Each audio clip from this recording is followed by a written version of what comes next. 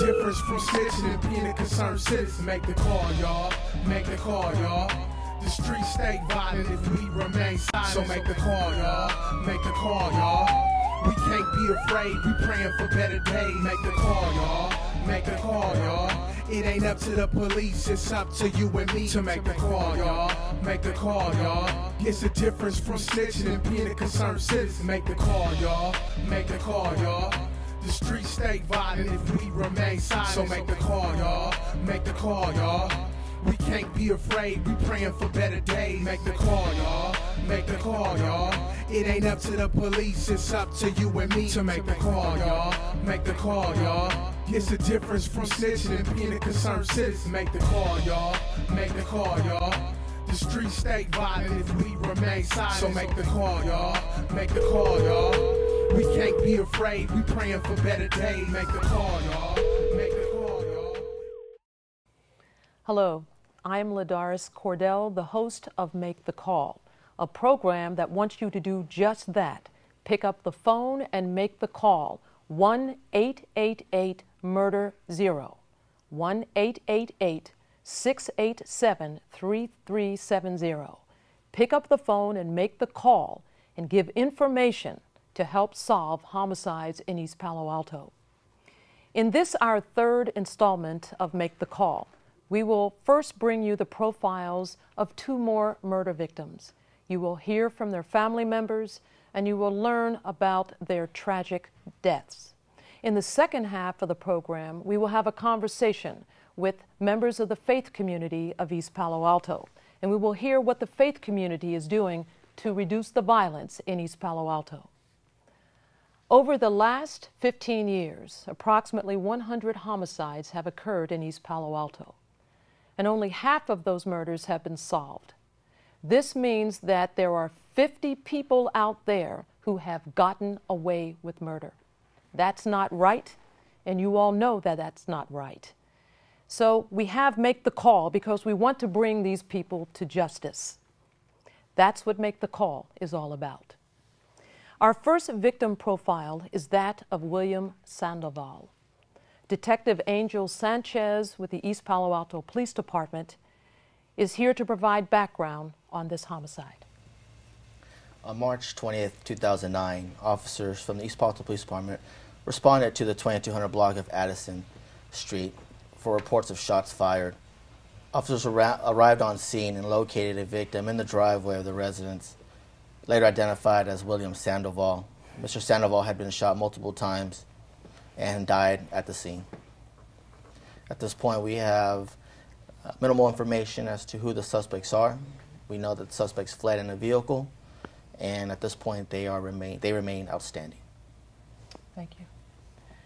So here to talk to us about William Sandoval, to tell us what kind of a person he was, are his family members. We have with us today his wife, Margarita Sandoval.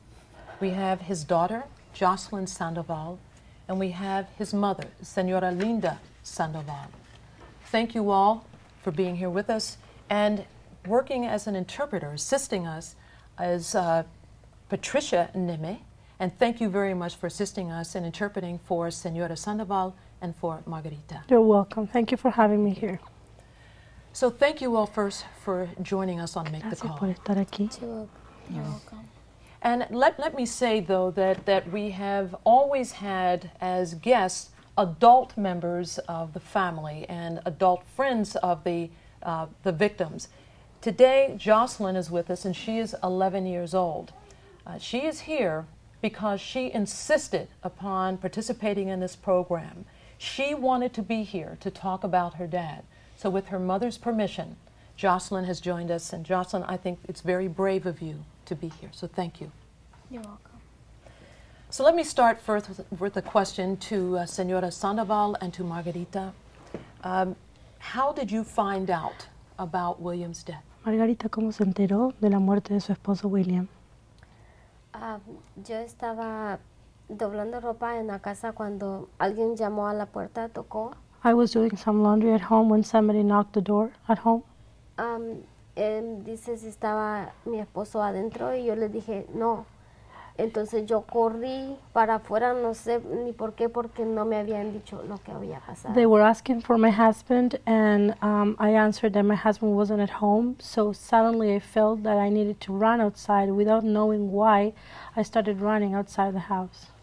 Corrí y mucha gente miré y no lo miraba a él, preguntaba por él y gritaba y preguntaba. And I saw my siempre. house surrounded of people, and I couldn't find him, and I was asking around, where was my husband, where's my husband? Nadie me contestaba, nomás se me quedaban mirando y cuando yo miré para el suelo vi que estaba él. So nobody answered where my husband was, and when everybody was looking at me with astonishment, and when I looked at the floor, I saw my husband lying down on the floor. I know this is very hard for you. Yeah. And if you can just tell us anything else you want to tell us about that moment when you saw him. Yo sé que esto es muy difícil para usted, pero si usted nos puede explicar qué más pasó en ese momento. Cuando yo llegué y lo vi que estaba tirado en el suelo, yo lo quería levantar y mi suegra iba detrás de mí corriendo también. So when I saw he was lying in the floor, I wanted just to pick him up and hug him, and my mother-in-law was following me. Yo me levanté y yo gritaba y pedía ayuda. Agarré el celular y me puse a llamar a la ambulancia porque no había ni una ambulancia allí. So I saw that everybody was looking, but there was nobody, no doctors, nothing. So I reacted quickly, and I got my cell phone, and I called the ambulance to come and help us. Señora Sandoval, I know this is muy difícil, but can you tell us how you learned about your son's death? Señora, ¿usted cómo se enteró de la muerte de su hijo? Lo mismo que estaba yo ahí, yo abrí la puerta cuando llegó I una was- persona y dijo que había una balacera allá abajito y que si estaba ahí mi hijo. I was the one who actually opened the door when they knocked at home, and they were looking for my son, and then we found him dead in the floor. And Jocelyn, how did you find out about your dad? Well, I heard my mom screamed, and so I went running towards her, and then I saw him on the floor, and I ran towards him, and I was saying, "Dad, are you okay? Are you okay, Dad?" He didn't answer.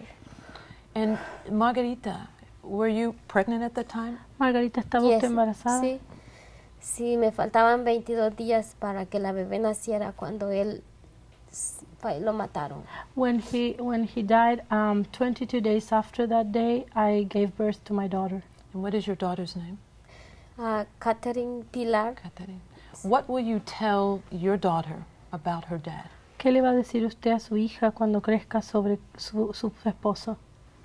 Pues que era el mejor padre que ella pudo haber tenido, aunque no lo estuvo con él, pero yo siempre le voy a hablar bonito de él porque es lo que es para ella siempre. I'm going to tell my daughter that was the best father she could have had, because he was expecting her with love, although she will never meet him. Right. That was the best father she could have had. Jocelyn, you have a birthday coming up, right? Yeah. And you're not going to have a birthday party. Why? No. Why is that? Well, because every year we celebrate my birthday, Right. but now this year we can't because he's not with me, and I'm gonna be sad. I understand we have photographs of William. And as these photographs are shown to our audience, we'll be able to see them here. And I'd like you all, if you can, to tell us who's in the photographs and maybe what's happening in the photographs and when they were taken. Vamos a ver unas fotos y por favor si podemos hablar sobre esas fotos. So, is that William? Sí. Yeah. Ese es su You can esposo. tell us. You can just say what's Sí. happening in the picture. Díganos lo que ve en la foto. Allí estoy yo a la par de él, pero no sale la otra parte. I was sitting with him in that picture. I'm not in the La mano picture. que está ahí es la mía. My hand is holding him. Let's see My the next hand. photo. ¿Qué es Who's in eso? that photo? Es en la casa donde vivía mi suegra, estábamos todos juntos porque había venido su hermano de El Salvador, el que está de camisa Okay. anaranjada. The person that is wearing an orange T-shirt is my William's brother that was just arriving from El Salvador. So that's in my mother's-in-law house, and we were celebrating the arrival of my brother-in-law. And ¿Qué es esto? Sí, ese es un día cuando fue un 14 de febrero That was y él me dio flores como todos los años, siempre me daba flores y Era muy atento conmigo, era el mejor. That was Valentine's Day. He was a very good husband. He always gave me flowers. And this is William and Margarita again? ¿Estos son ustedes dos? Okay. Sí, Let's see the next one. sí. And who is that? ¿Quiénes son ellos? Who's that? It's me, my cousin, and my dad, and we was hugging each other. And my mom took that picture that time. Sounds like your dad really loved his family. Is that right? He Yeah. loved family. Yeah. And who's that? Who is that? That's my grandma, my brother, and me, and my mom, and my dad. And we took a picture together because my grandma came from El Salvador, and we wanted a picture with her. Wow, it's a wonderful picture. And what's that? What's happening there? At that time was his birthday. De It tu was papá. and my dad's birthday, and we was celebrating his birthday. Wow. And And that was my brother's graduation when he passed preschool, right. and so he was there for him. It's wonderful. And that's when it was my my That's cousin's my birthday. That's your And- birthday. Yeah, and my dad is holding my cousin, and we're celebrating my birthday. And there we're at Raising Waters, and my dad is with my brother. Sounds like you had a lot of fun with your dad. Yeah, and that's my cousin with my dad, and they're happy that they're because it was playing together. It's a wonderful photo. Yeah, It's a wonderful picture. and there Disney. it was Disneyland, and Wow. he always take us to good places. So we went to Disneyland and Last year. that last year, and this What's is that? that's Lake Tahoe, and we're playing in the snow. Wow. And And that we- one? that's church, and a lot of people was around him, Right. and they was like praying and singing songs. So I ask this of all of you. There were people at the scene who saw what happened and who know who killed William.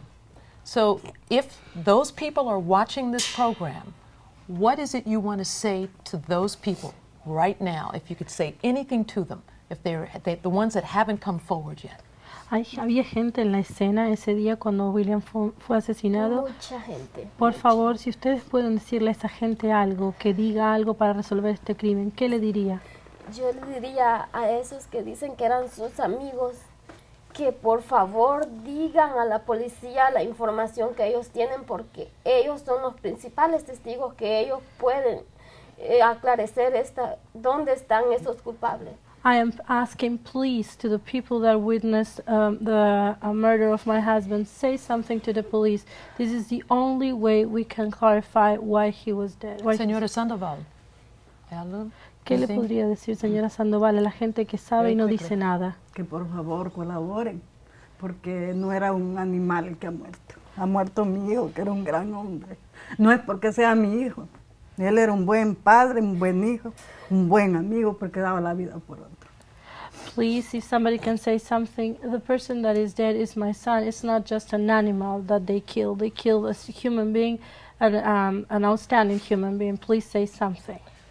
And Jocelyn. I would say, if you are the one who killed my dad, or saw him who killed my dad, I would say, please, could you call, because I love him a lot, and he's my dad, and I miss him so much. Thank you all for talking to us. I know this was very difficult for you. Lo siento mucho for your loss. Thank you. No one could say it better than these family members. Please, please make the call if you have any information about the murder of William Sandoval.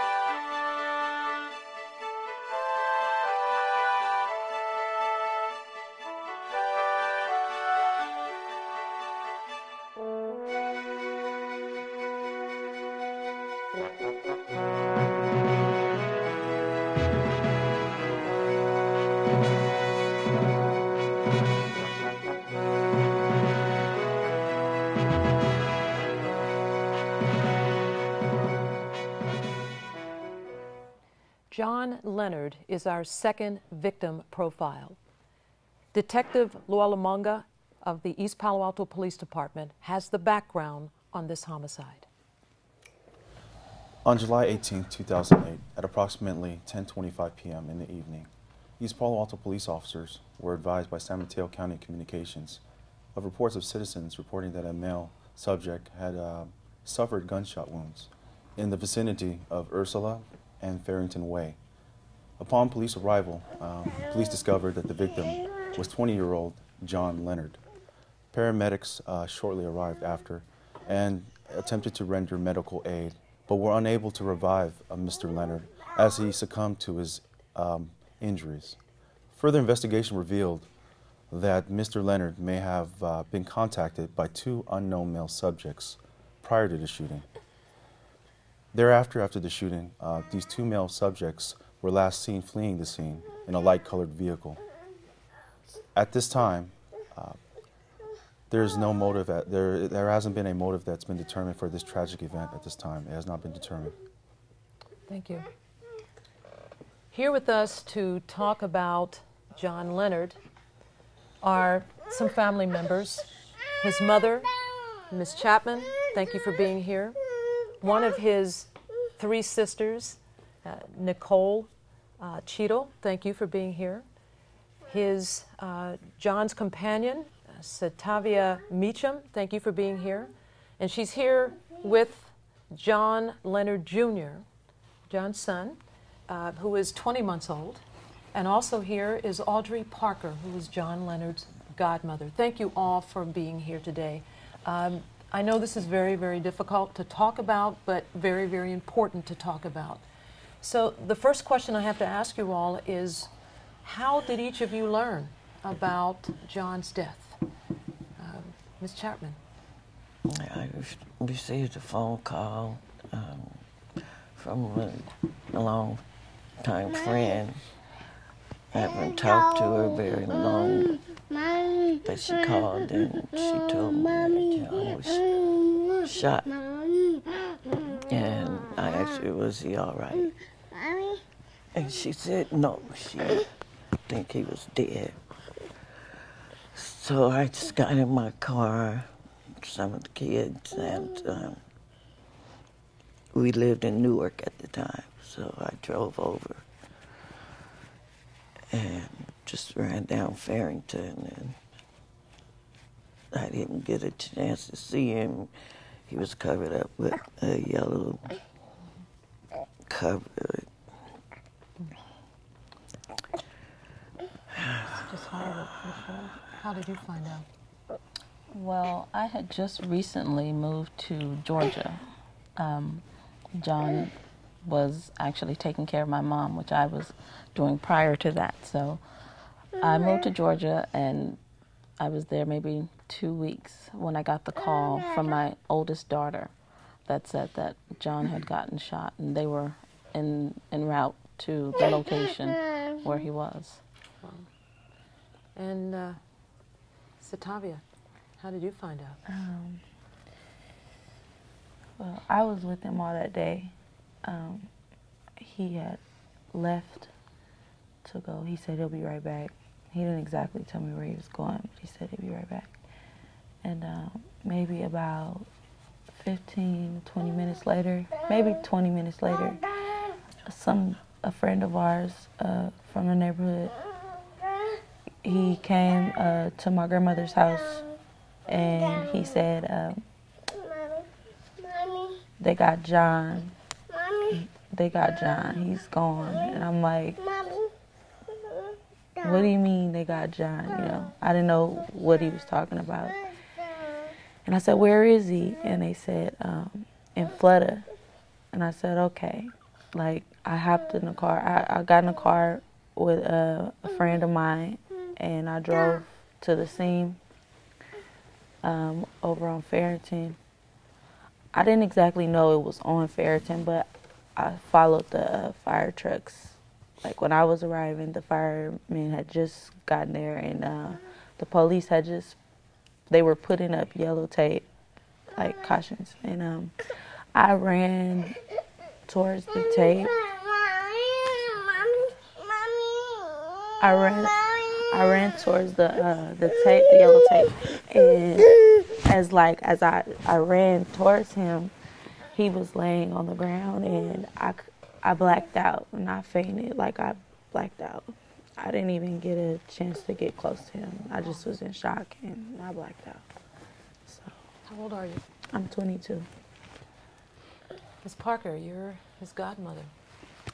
How did you find out?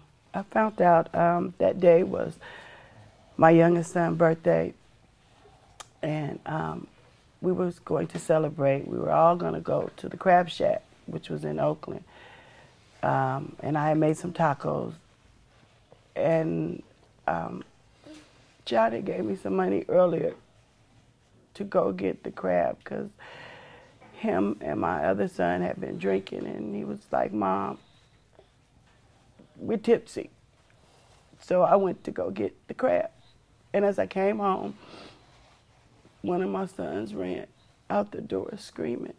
And he said, "Mom, John is gone. They shot John." And I said, Where is he?" And he said, "Around the corner from my grandmother's house." And I just rushed over there. And when I got there,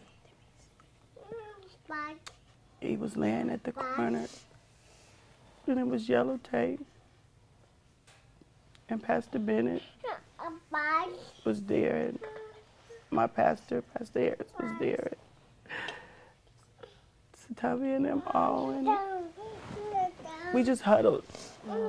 We just held on to each other. We have photographs of John showing some good times, but this has been very hard to talk about. And I'm hoping that as the photographs come up on the monitor, that you all can just tell all of us what we're seeing and what was happening during these times. We've got several photographs. So that's John, is that right? Yes. That's our favorite picture. Is that your favorite picture? Why is that? Because it describes him. How would you describe him? We'll go to the next picture. Go ahead. How would you describe him, Satavia? John was Mama's boy. Yeah, that's one of him and Linda. Mama's boy. He was very happy and cheerful. He was always like, I don't know, somewhat. How old was he in that center picture? of attention. He was 2. 2 years old. Look at the picture. Wow. And that? How old? He was 5 years old there. It's adorable. It's adorable. What's happening in that picture? I wanted a picture of all of my grandkids and kids together. It's a wonderful picture. I was in the hospital and had my first surgery. I had a kidney removed. And that's the picture. Wow. They took those. What's happening there? He graduated from Belhaven, 8th grade. Right. He was at Belhaven ever since Head Start. Oh. And how about there? Church.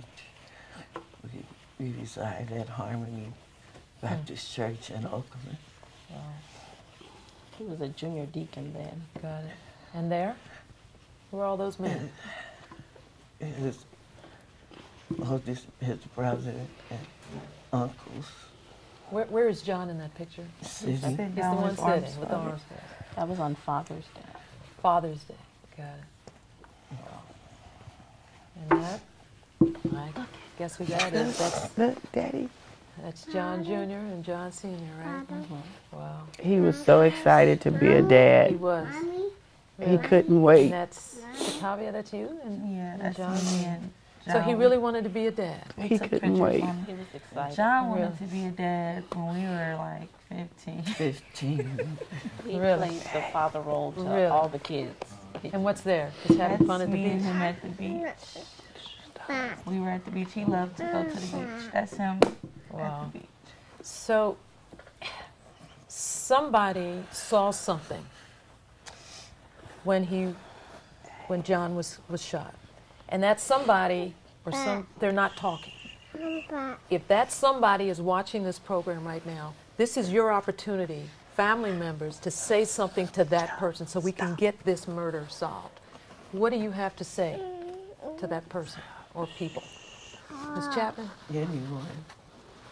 It's just anything. If it's one word, just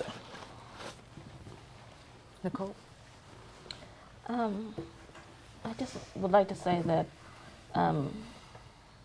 it could be something you think is so small, but it could help a whole lot. So if you would just take the time and make the call, you don't have to identify yourself. Just give us the information that you know to help the family. Thank you. Satavia? I just would like some type of closure. Just for them to come forward, you know, or if someone knows something. I mean, it's devastating what I'm going through. And Audrey? I would just like to tell them that no matter what it is, if it's small, you know, just make the call. We already forgave you in our hearts, and we know that God forgave you. So we just would like a closure, because every day, it's not a day go by that we don't talk about them, that we don't think about them. And we miss him so much. Me and my boys just went and visited him on Sunday. We just won't. Where is he buried? In Livermore. So I know that this has been, we can just see it, how hard this has been for you all to talk about it, but you all had the courage to come forward, to come on this program and to speak out.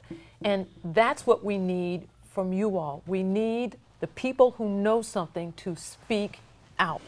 You know who you are. If you saw anything that has to do with the murder of John Leonard, please make the call.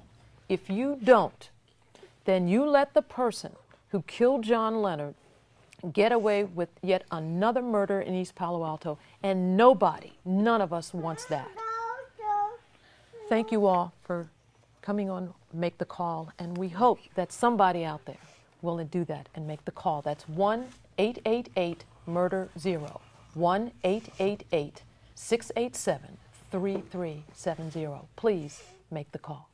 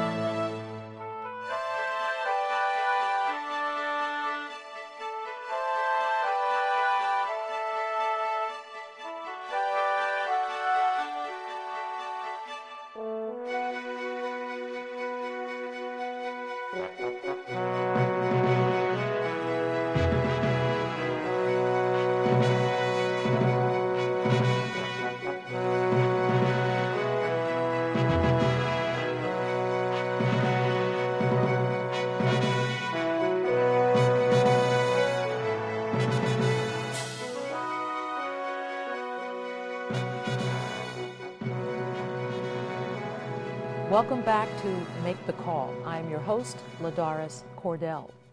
It is time now to hear from leaders in the faith community.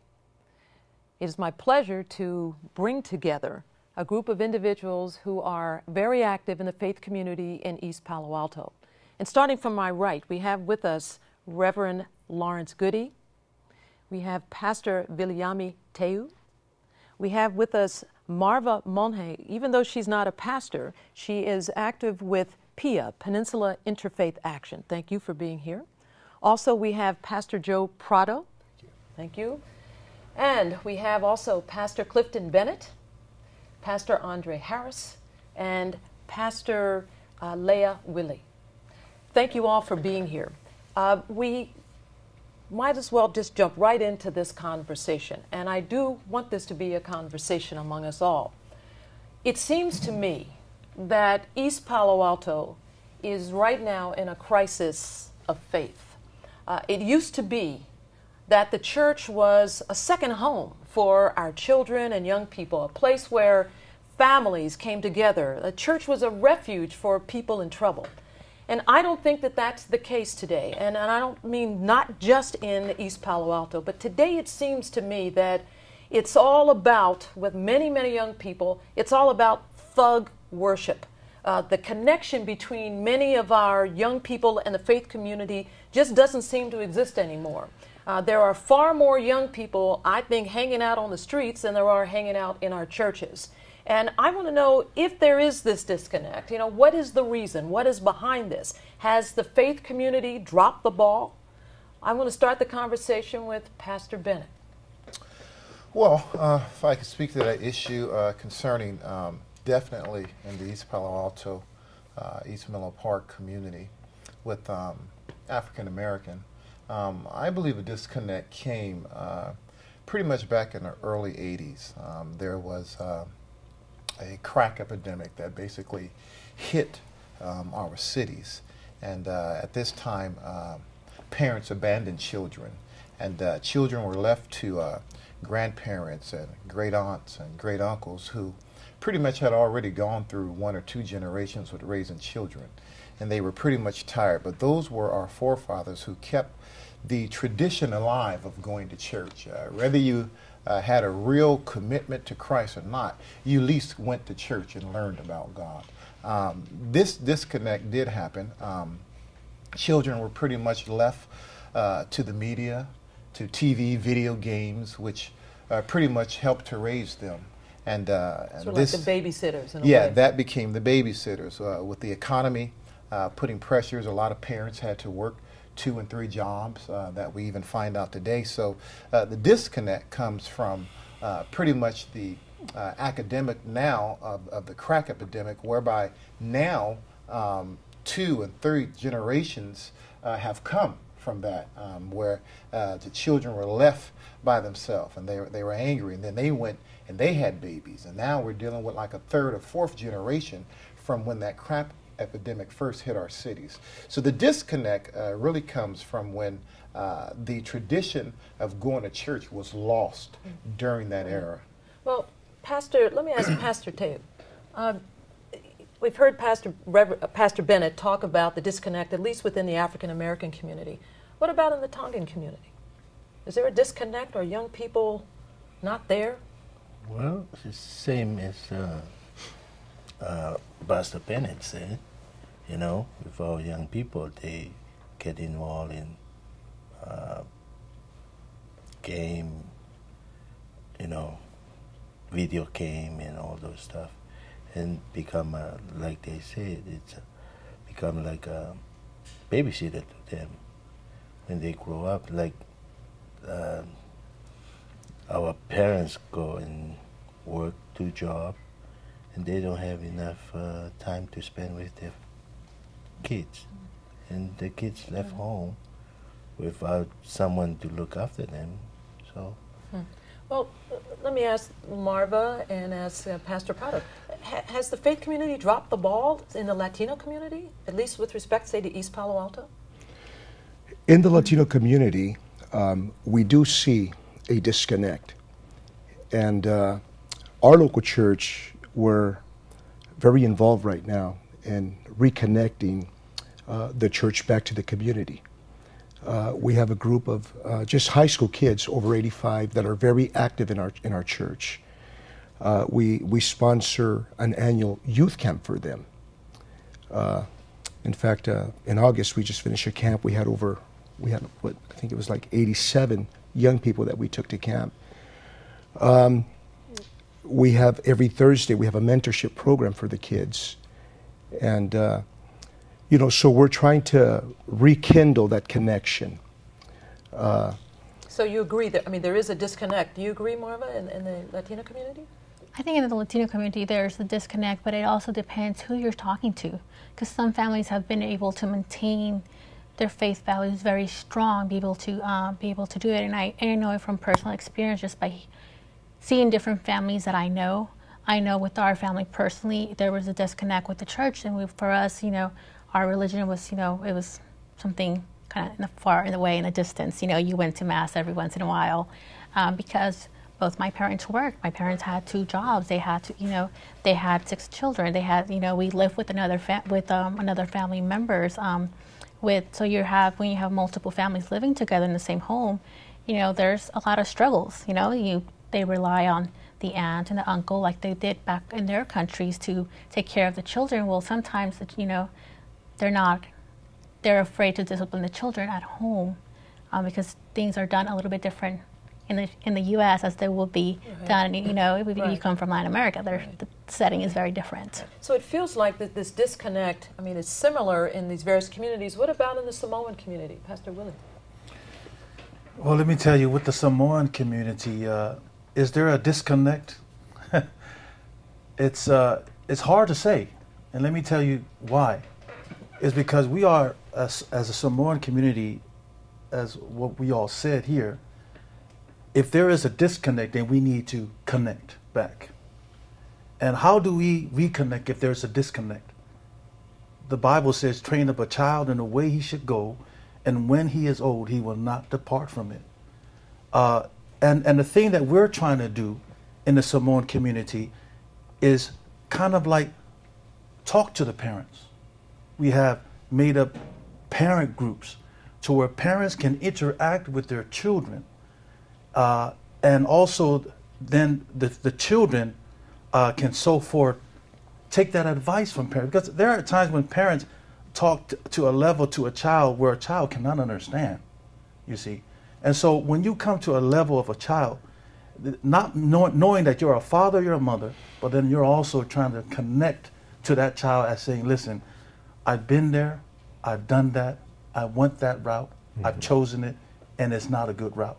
So you kind of give that warning ahead of time. So, like all of these pastors have said, they're totally right. Yeah. There is a disconnect, but how do we reconnect? Right. So Pastor Harris, this notion that Pastor Willie talked about, been there, I've experienced it, so you need to listen to me. Is there any, do you believe that? Do you believe in that? I do, but if I can just hit on the disconnect point, what happened was that we started giving them choices. Mm. That's where it came. We said we don't want to parent them like my parents parented me. And we started allowing the kids to make choices. Okay, Sunday morning, you can kick back and watch cartoons instead of coming to church. That's where the disconnect came. It came again, too, because the churches are so traditional. Mm. They don't want to change. This is 2009, and we still want to have church like it's 1960. It's like a turnoff to younger people. And it turns them off because they're coming to churches walking on eggshells. You're telling them that you have to dress a certain way. Sure, we want them. We want people to be an adult when they're a child. Right. So that's what happened. Also, if I let me finish this point. Even on the experience, I'm a formerly incarcerated person. I was released from Pelican Bay State Prison in 1989. So our church is not affected like most churches. 60% of our church is made up of people between the age of 18 to 40. So all the young folk come to our church. Why do they come there? Because we allow them to come there and be themselves. You come to church to get blessed by God, not to be dressed up by somebody. And that's the problem with the churches. We have to go out and get to know them. We have to go out and we have to know them by name, get to know their families, get to know, their background, where they all come from. And that's what the churches is lacking. That's why nobody is coming to the churches. We've commercialized. Pastor Bennett, you were saying. Yeah, I wanted to go back to dropping the ball. I think the faith community has always been there, but the way that we do church and the way that we do ministry has changed drastically with the generation of youth that we have now. The generation that we're dealing with now does not respect you because of your title. They respect you because of your work. what they see you do, what they see you do in the streets. If they see you, you know, able to take the tie off and maybe put on some jeans and tennis shoes and go out there, throw a ball with them, talk to them on a corner. So, you know, the way that we used to do church and the respect that we just wanted because of our title no longer exists. And, you know, maybe about 60 to 65% of the churches in our community are pretty much still ran by, you know, tradition. A lot of our forefathers, what they set in motion. And I think a change is coming because we're realizing in this day and time that you have to have a pretty diverse venue for our youth today. You know, holy hip hop, you know, something like the TEAC Teenagers and Young Adult Cafe. You have to have some different flavor. Otherwise, you ain't gonna miss them. You gotta be able to leave your four walls of comfort and go out there and meet. So do you all agree? I mean, is tradition the problem? That the church is so traditional and that's why we're losing all these young people, Reverend Goody? I don't really agree with that, but I think I had a talking about disconnect, though. I did have a funeral. We've had probably more funerals in our church than any of the churches, and there was one funeral I remember. I knew the mother, the father, the grandfather, the aunts, uncles, and all the adults in the family, except for this young man and his friends, and I saw them at the funeral. And but I think it's bigger than how we do our services. I think it goes deeper to, you know, being concerned for them. I think Doug Ford said something about when people come out of prison, we've got to be ready to walk with them. And I think that's something that all the churches can do without changing their tradition. I think, you know, to be able to walk with them, make sure that they do what they're supposed to do, so they don't end back where they were. Because I think this is one of the problems. When they're on the radar screen, it's time for us to really walk with them, to be with them, to show that we are concerned. I had one young man I was trying to follow, and he showed up last night. And I said, okay, come, or the day before last, and I said, come, we're going to talk tomorrow. He never showed up, you know, trying to get a phone number, trying to get an address so I could follow up on him, you know. But I think that's the kind of thing we can do, and the churches are connected. That's one thing. There may be a disconnect between the young people, but we are. Do you all talk to each other? Yeah, I know just about everybody here. Do you all? Actually, there's a disconnect amongst the churches. There's a disconnect. So I'm hearing there's a connect and a disconnect. There is, so because why do you say there's a disconnect? The African American church, due to denominationalism, due to your ethnic background, the churches are not together. If I could go back with these kids, because I know this is Make the Call. We have to go inside. We have to go inside the prisons. We can't wait for them to come home. We have to go out on the street corner. There is such a separation. Our church, we do everything in our church. We feed, we house. I've been involved in most of the funerals. The only reason we don't do most of the funerals is because our church is not big enough. I go to the jails. I cry with them. I'm out there when the murders happen because the family calls me. The community calls me. Well, let me go back to something you said, though. If then indeed the churches are not connected, one, should you all be somehow connected? And if so, why? Why is that important? I've been in 10 different communities. I'm not from here. I didn't grow up in the streets, but I've been in 10 different churches in 45 years. I've never been anywhere where the churches have been so united. And we have PIA, which Marva works with, is like, I think there are 3 churches that are involved in PIA. They're training our people to be leaders, but also a fellowship of faith, which includes, I don't know how many churches, but a lot of churches.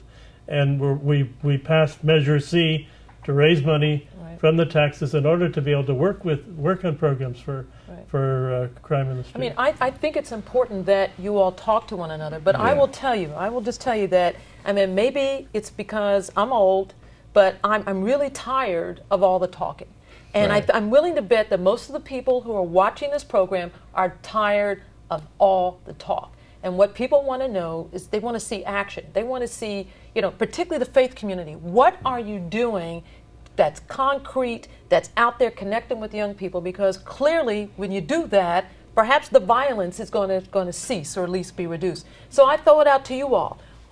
What are you doing? What are your respective faith communities doing? Are you stepping up to deal with this issue of violence in our community with young people? And if so, what are you doing?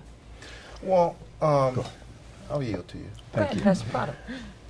I'm new here in the community of East Palo Alto, and what Father Gooding just said about pastors being together in the community, I'll tell you, I was in Washington State for 7 years, and coming to East Palo Alto, I haven't seen a community so united as far as pastors coming together.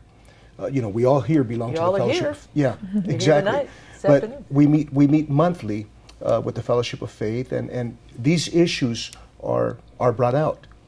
So I feel that we are a community that's coming together. I feel that churches are coming together, pastors are coming together, and that's why we're here. But what are you doing out in the community? I mean, there are young people out there dealing drugs on the street.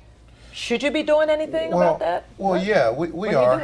I think first we have to realize that, every pastor, though he pastors, might not be called to the venue of the prison, might not even be young enough to get out in the streets and walk the streets.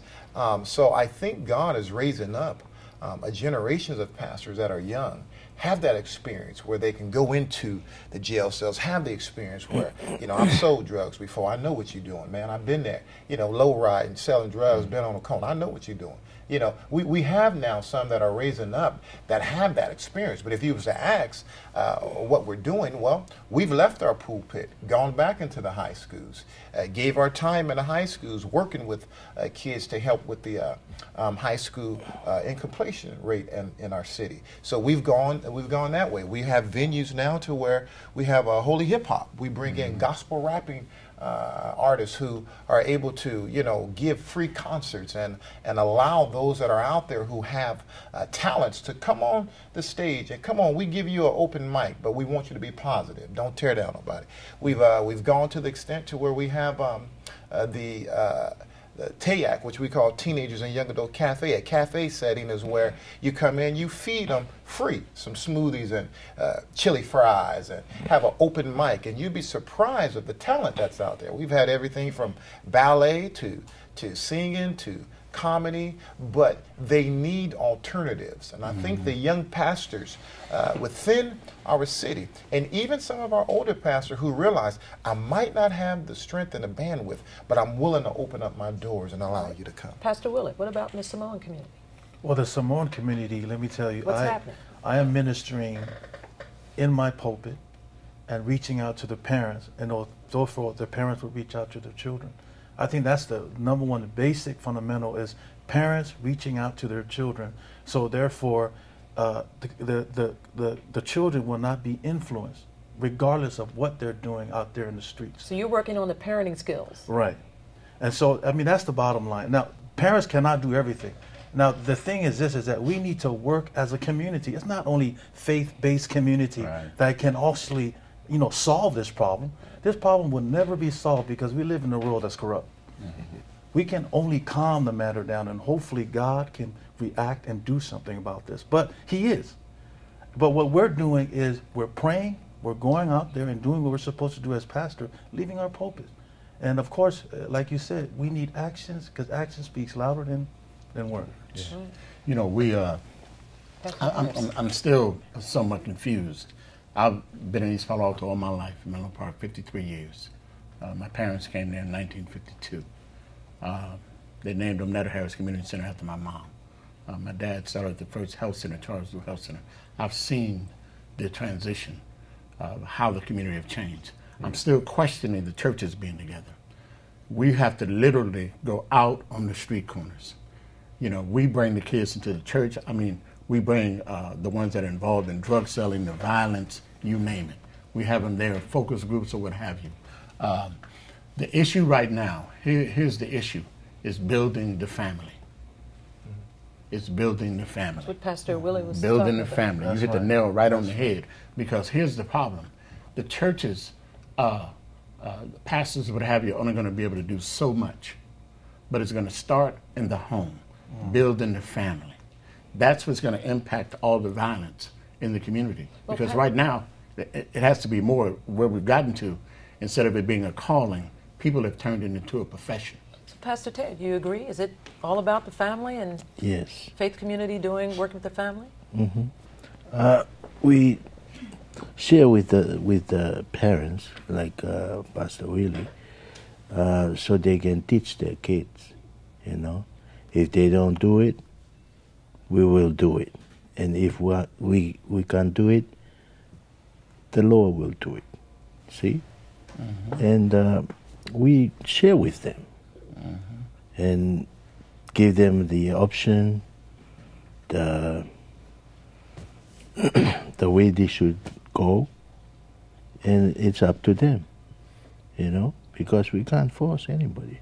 So Monje and Ms. Monje and Pastor Prado, is it the same in the Latino community? Family. That's where the faith community should be focused. Well, as Latinos, we focus on the household.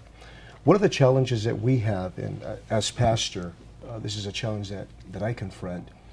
We have a lot of single families. What do you mean single families? Single parents. We have a lot. You mean usually moms? Moms. I've got some single fathers at the church and in the community that we're reaching out to. You know, so that's a challenge for us, because here, you know, sometimes you've got a mother that's got 3 kids. There's not a father there. There's not that male role model. Right. You know, and that's where the church comes in.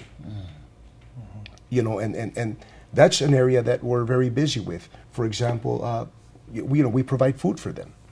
Some of these mothers, they can't afford food, and as a church, we have a program to help them. And these are the challenges that we confront. Right. You agree?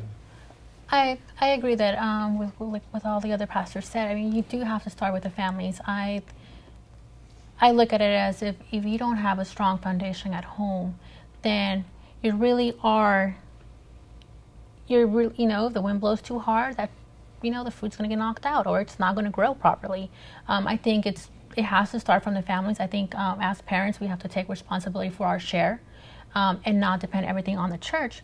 But I think there's a lot that the church can do for us. I think the churches are working really hard and be able to provide more services to our communities. There's more. I believe there's more more programs for our youth. At our church, there's now a boys' club. That wasn't there. A few years back before Father Goody got there. Because a lot of boys are being affected. I have 3 brothers, and they're all very different. They all took very different paths, and for me, it's really hard to say, well, you have to blame the family for it because they're not raising their children properly. Well, they're not raising their children properly for lack of not caring, because there's not a single parent out there that doesn't want the best for their kid. I mean, I think we should avoid the blame game. I mean, saying it, and there are all forces out there that affect everything. But let me ask you one final question, everyone. How will you know when you have succeeded? What will be the markers? How will we know that you're doing what you do, working with the parents, going out, ministering? How will we know? Well, if we've succeeded, it's a long journey. This is not it's not a profession for a short time. In other words, I believe Pastor Harris said this is not a destination but a journey. Therefore, we mark success by lives being changed. When we see lives change, we see young men come off the street.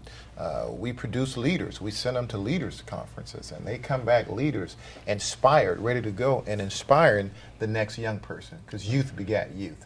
I do believe that a child left himself bringeth his mother to shame. We do need to target the families, but we deal with a lot of single parenting, like you said, and a lot of homes that's just incomplete. And I think that's where the faith community definitely comes in. I think this, we got to take it one step at a time. And not everybody is going to be won over to change. But if we change one, that's going to make a difference throughout the whole community.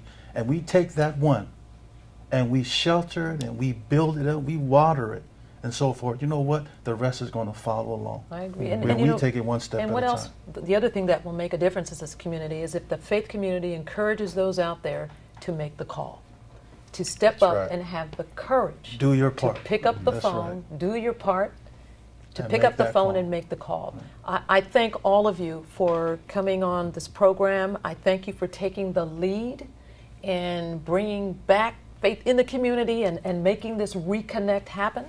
And I hope that you will encourage members of your respective communities to step up and to make the call. So I thank all of you. Pleasure to be here. Thank you. Before we close, let's take a look at the 7 murder victims profiled thus far on Make the Call. On March 20th, 2009, William Sandoval, an East Palo Alto resident, was killed by someone who shot into a crowd at a party in the 2200 block of Addison Avenue. On July 18, 2008, John Leonard, a 20-year-old Milpitas resident, was found shot in the area of Ursula Way and Farrington Way and died at the scene. On September 22, 2008, Michael Eugene Booker was fatally injured by gunfire from a passing bicyclist while sitting in his car at 137 Holland Street in East Palo Alto. On October 20, 2007, Aaron LaTorrance Dennis was brought to the intersection of Xavier Street and Purdue Avenue in East Palo Alto in a light-colored SUV where he was shot and killed. On September 4, 2007, Jamel Little was shot and killed while standing on the sidewalk at the 100 block of Azalea Drive. On January 22, 2007, Seema Singh, 18 years old, was shot and killed while driving her vehicle in the 900 block of Alberni Street.